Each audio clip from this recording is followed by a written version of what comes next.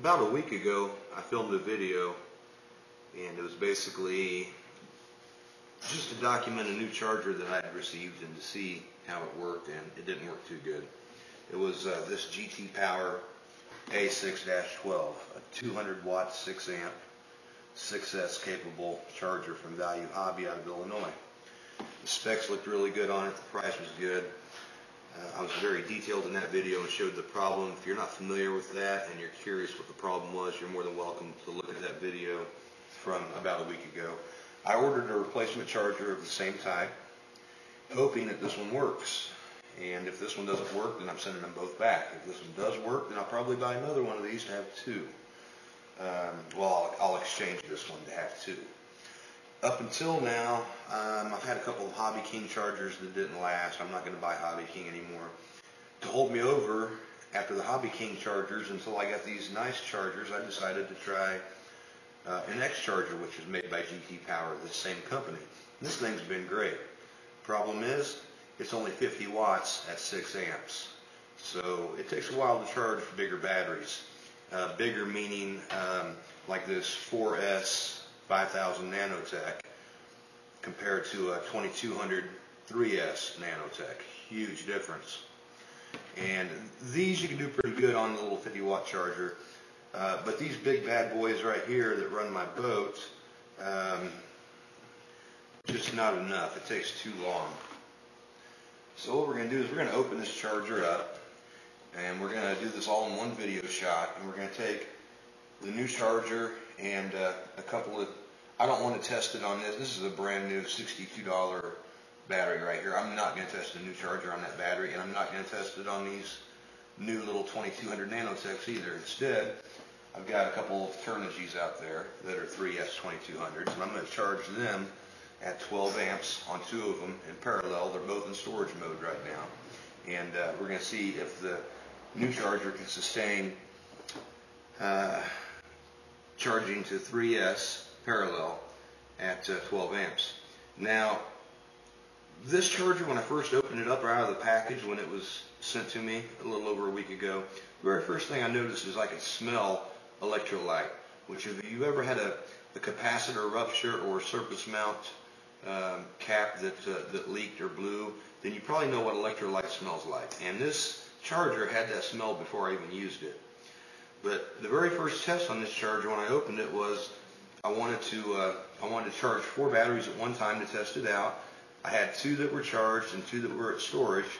So the 2 that were charged, I put them onto discharge mode on this charger to bring them down to match the other 2 that I was going to charge. So I could charge all 4 at the same time. But you know, when you charge parallel, you have to get the voltages relatively close, within a couple of tenths of a volt to each other. So the very first test this charger had was to bring 2 3S 2200 LiPos down to storage voltage, and within the first minute the resistors burned out for the discharge circuit, and it went from a 25 watt discharge to about a 5 watt discharge. So it lost about 20 watts of its discharge capacity. And next thing I know, after that, the next test I did on it, it would not balance, it would not charge the pack and shut off. It ran for 2 hours and never finished the pack. All the way, it set on 0 amps for the last hour and didn't put any more milliamps into the pack and never finished balancing it. After more thought, the conclusion I came to was that the discharge resistors are also used during the balance cycle and applies variable amounts of discharge resistance to the pack, which is how the pack's balanced. In other words, you got 3 cells in one of these packs, so the cell with the highest voltage gets a little bit of resistance applied to it till the other 2 cells catch up with it, and it constantly adjusts that in real time. So it's using the discharge resistors a little bit to add some resistance to the higher voltage cells to let the lower voltage cells catch up. So once the discharge problem happened on this, it caused damage to it that would not let it balance properly. Now I need this charger for this weekend. My boat club season is coming to an end. It's a little after mid-October here, and we don't have too many more meets before it's going to be too cold and the season's over. So I'm desperate to get something that I can charge these 4S packs with really quick at the lake. And rather than try to simulate the exact same test with this one that I did that one by adding resistance to it right away and doing a discharge cycle on it. I'm not going to do that because right now I don't want to prove that this one might do the same thing. Instead, I would rather preserve it and use it as strictly a charger to get me through the next week or two on these bigger 4S packs for my boat. So what we're going to do today is we're going to open this new charger up. We're going to take it straight out and we're going to charge two 3S Turnigy 2200s that are at storage voltage right now, and we're going to charge those at 12 amps in parallel and basically just test the ability of this charger to do its rated amperage at that voltage as it is spec'd. The specs do look really good on the charger, and it's a nice looking charger.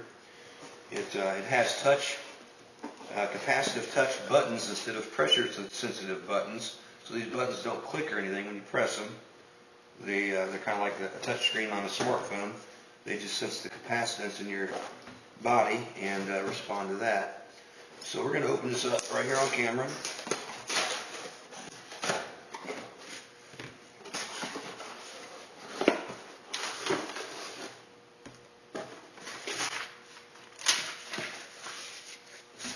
And I'm going to take a peek here and make sure that our camera is in fact still running right. Okay, it looks like we are.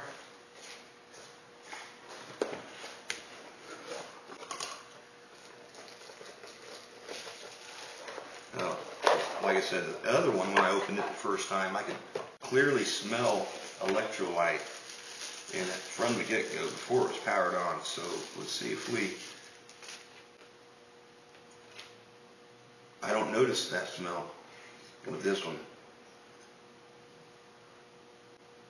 Nope, I do not smell that. So we're off to a better start already. I want to make sure the cords have a wide enough Y to make it to the battery terminals, because we're going to go straight out to the car. I'm taking the camera and everything out right now, and I've got the balance plate out there waiting. So here we go.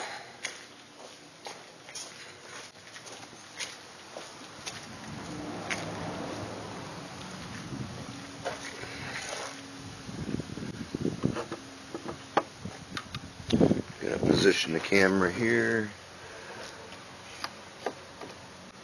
get the tripod leveled, bring the view up just a little bit to show you what's going on. Okay, and we're still recording, right? Yes. Okay, what we're going to do first of all is we're going to go ahead and plug the charger in. Now I like to plug the positive in first. It causes less of a spark. Plug the negative in last. Okay, the charger did power up. And we're going to go ahead and that came up on a LiPo charge at 12 amp. We're going to go ahead and tell it to go into balance, LiPo balance mode at 12 amp at 3S.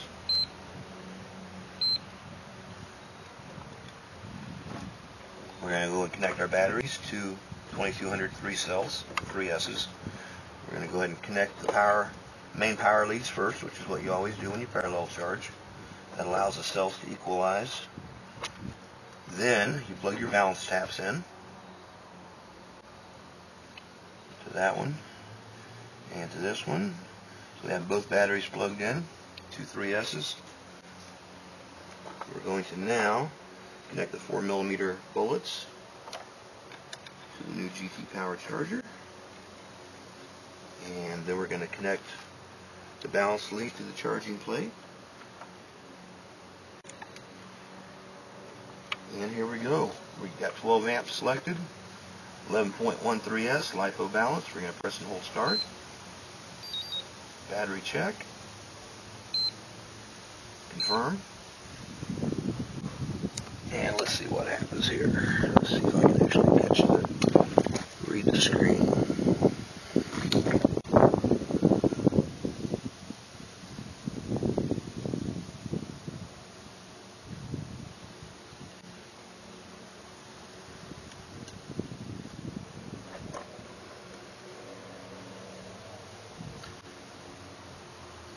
Looking good so far. The fan is not kicked on yet. If we arrow down,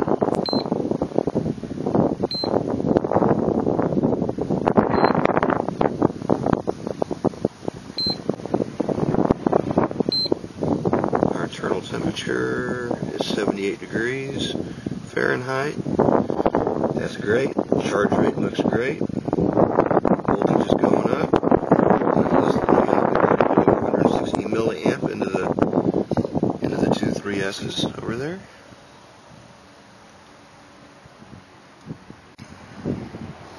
Okay, we're looking good so far. I don't know how long I'm going to sit here and record this screen, but it's starting off good. I'll put it that way. Now the fan did kick on. It's pretty quiet, but not bad. I think I'm going to go ahead and probably record for a couple of minutes here, just like this, and talking a little bit along the way. Because what I want to do is I want to check the internal temperature of the charger.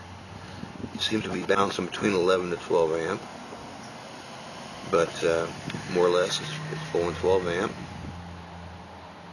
Now, considering those packs were at storage voltage, it sure reads 12.6 awful fast at 10 amp. Let's look at the individual cells. We have cell 1's 405, 406, cell 2's 407, 408, cell 3's 406, 47.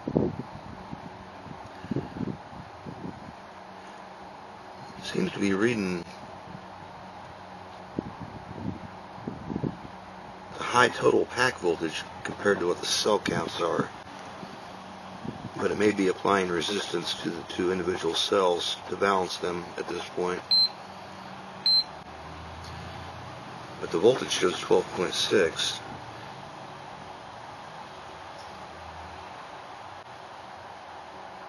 Something seems kind of weird about that. And the amperage is dropping down, 9.9 amps.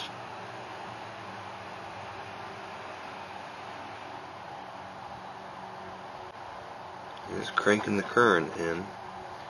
3 minutes and it's put in about 550 milliamp. Amperage is dropping, probably due to the constant current, constant voltage peaking algorithm that's used for LiPo batteries.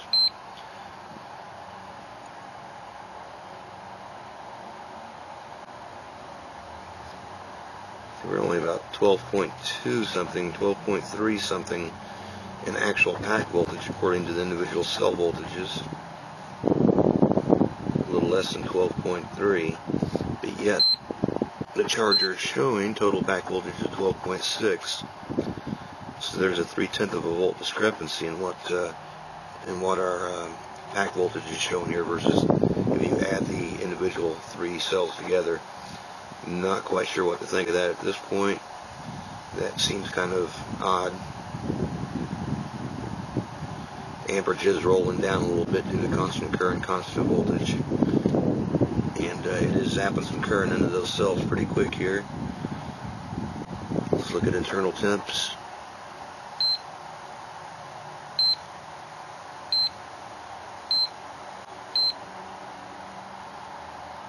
(105) internal temperature. So we started off at 78, and a little over 4 minutes into the charge, we're at 105 degrees now. We're going to go ahead and record a little longer. As a matter of fact, I'm just going to go ahead and set the camera back here. And when I edit this video later, I will do a fast forward on this section, but I'll still do it all in one shot. And I'm going to be back in a few minutes and we'll check the internal temperature again. Right now the charge time is at 4 minutes 55 seconds.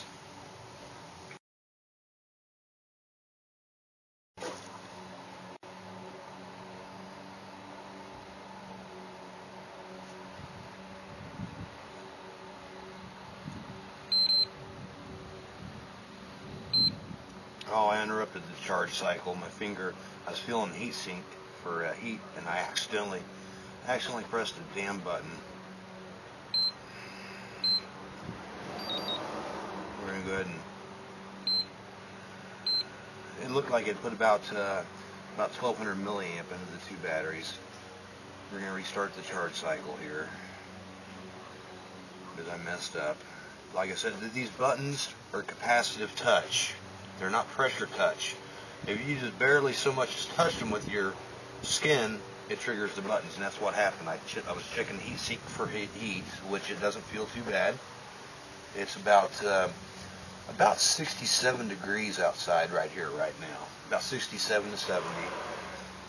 And we restarted the charge cycle, but just keep in mind, anything, you barely touch the buttons. They are cool and high-tech, and they are nice, but they are sensitive. Just the palm of my hand barely touched one of the buttons and stopped the charge cycle. So we're restarted the charge cycle.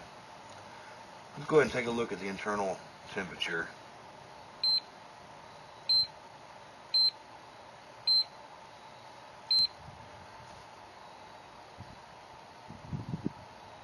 Internal temperature showing 82 degrees right now.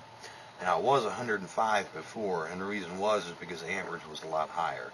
As it fills these batteries up, the constant current, constant voltage algorithm that's used on LiPos gradually rolls the amperage down as it approaches its max voltage.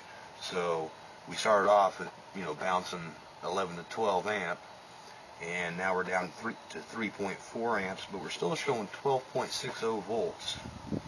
Let's look at what the cells are showing. Cell 1 is 417, cell 2 is 416, cell 3 is 415.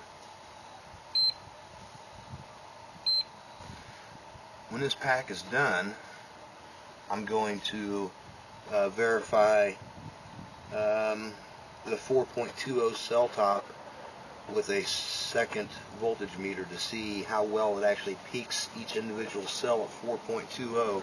I bought several of these little checkers over the years, and I buy several at a time so I can pick the most accurate one. And I found this one particular brand that I bought a few of, and it even says that the test accuracy is plus or minus 5 thousandths of a volt, and they're damn right. It's this is remarkably accurate. And out of like 4 or 5 of these that I bought, I picked the very best one compared to a calibrated fluke, and this one was the cherry right there. So when this is all said and done, we're going to take this and probe the individual cells in those LiPos and see if they match the 4.20 volt top off that this charger is going to stop at. Right now we're at 2.6 amps. We put another 155 milliamp into it, and we was around about 1200 milliamp before I inadvertently touched the button on the charger while filling the heatsink and shut it off. So once again, I'm going to step away from the charger, go and let it finish, and I'm going to hope that my cell phone doesn't run out of memory or battery power while it's recording, and then when I edit this video, I will fast forward through the parts where I'm stepping away and just get right to the good stuff. So let's go ahead and let this thing charge and see if we can actually catch it all in one video shot, with the charger peaking, shutting off, and then checking the voltages of the LiPos. Actually, I just looked at my phone and it says battery's getting low, so I'm going to go ahead and stop the video right now, and then I'll turn it back on once the charge is done, and we'll verify the cell voltages. Okay, we're back again. I'm having some problems here. I shut the video off because the battery was getting low on the phone, and I've been charging these things since then, and we're going on 46 minutes of charge, and it's only put 51 milliamp into it, and it's trying to balance, and the amperage is showing 0.0, and well, we'll just show you here.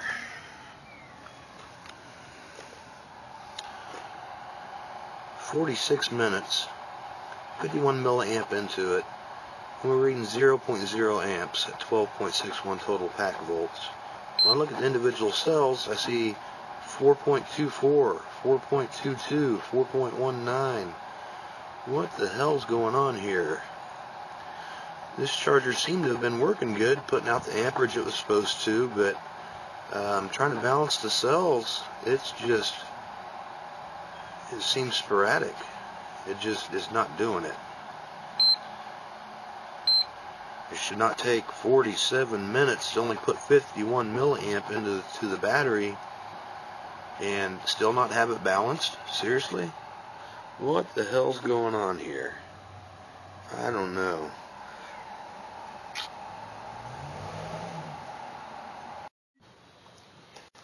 Here we go again. I let it run for about 50 minutes, which I just checked in a couple minutes ago and showed you guys a screenshot of the charger and how it's been running for about 45 minutes and only put 51 milliamp in. And I went ahead and shut the charger off, pulled the packs off, and checked the individual cell voltages, and I did not like what I see at all. Once again, this is a very reliable tester. I've compared this to a Fluke. It is very, very precise. Just plug this in. See if you guys can see it on the screen here. 423, 419, 422. So cells 1 and 3 are overcharged. But yet the charger never shut off. It was still trying to balance, and it did not. Okay, let's check the other one, since they were charging in parallel.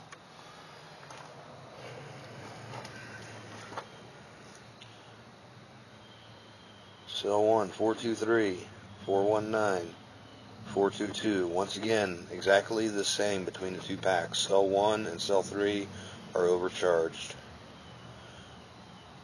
This charger is no good. This is not safe. It's a little hard on the LiPos, overcharging by that little bit. I'd rather have it be 4.19, just a hair under, than to have it be even a hair over. So, not too happy. It looks like this one's going back, and I think I'm going to give up on GT Power, and I'm going to have to bite the bullet and buy an iCharger, because I'm not going to risk a 4S 5000 pack in my boat that I paid $62 for, and I'm just not going to do that. I'd rather put the money into a charger and have peace of mind knowing that I can continue to buy batteries over the years and not have to worry about it being damaged, batteries being damaged by a cheap charger. So, lesson learned. This is the second GT Power that I've tried, and I'm disappointed with it. That's all I can say. Oh, yeah, this charger is definitely going to be returned.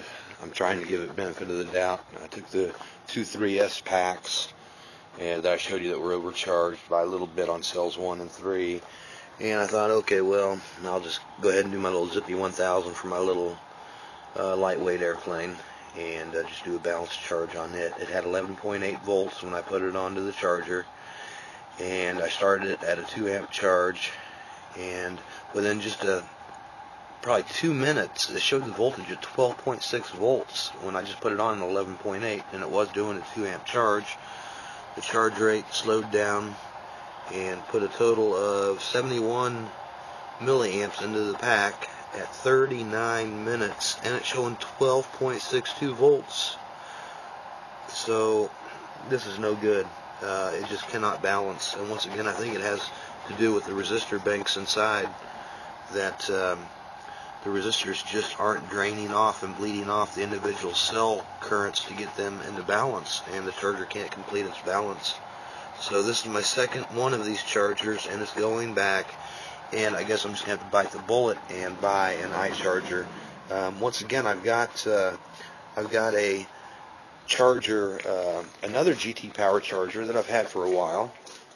Not quite a year, but I bought it earlier this year, so I've had it for this season, and I've used it this season. And if it wasn't for this boat using a big 4S 5000 pack, I wouldn't be trying to buy high-power chargers for my lightweight planes. This one does just fine, but this charger here has no problems charging the two Turnigy 3S packs that you saw me trying to charge earlier, and the 1000 3S pack that's charging right now out there that won't top off. This GT Power X charger, which is only a 50 watt 6 amp charger, has no problem. It's perfect. As a matter of fact, after it balances, it's right on 4.20, sometimes 4.19 per cell, but it's always right on. So There was the first one that I did the first video on that burned up during a discharge, and then it experienced the inability to finish a balance charge, and I blame that on the resistors burning out on the initial discharge that I did with it. But this new charger that you saw me clearly open, I did not do a discharge cycle on it. Didn't want to heat up the resistors. Instead, I went straight to a balance charge, and paralleling two 3S 2200 milliamp packs. It couldn't top them off. Well, it wouldn't shut off to show a top off, and they were overcharged on cells 1 and 3. And this 1000 milliamp pack, as you can see, 71 milliamps still, 0 amps, running on 42 minutes, 12.62 volts. So we're going to go ahead and set the camera back on its tripod right here. I'm going to go in and grab my individual cell voltage checker, and let's pull that pack off and see what the individual cells show.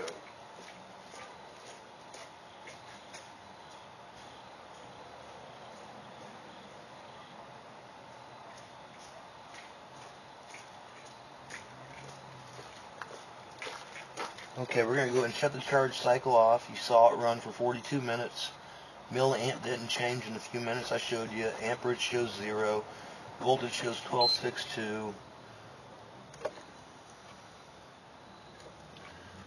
Let's see what this little guy has actually got in him.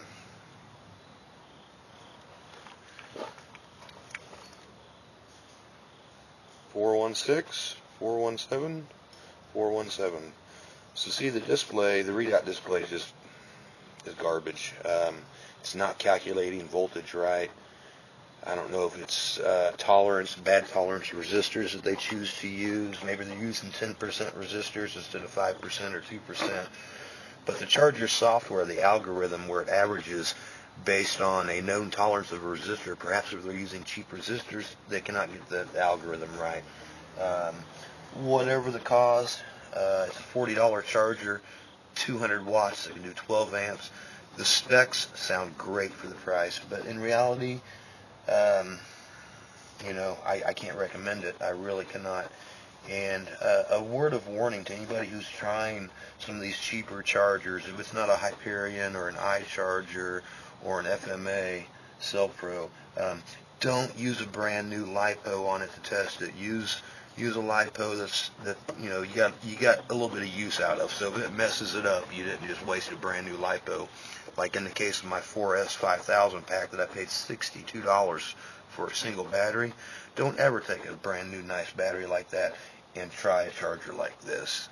Like I said, the other GT Power X charger that I have, the small black one that does 50 watts at 6 amps, has no problem topping these off. And at a 2C charge rate, it takes about 35 minutes, whether it be one of these 1000s or one of the 2200s. So batteries are fine. This is definitely a charger problem, and this is the second charger of this exact model, and I'm not going to try a third one. So be warned, everybody. I hope this helps you guys out. Enjoy.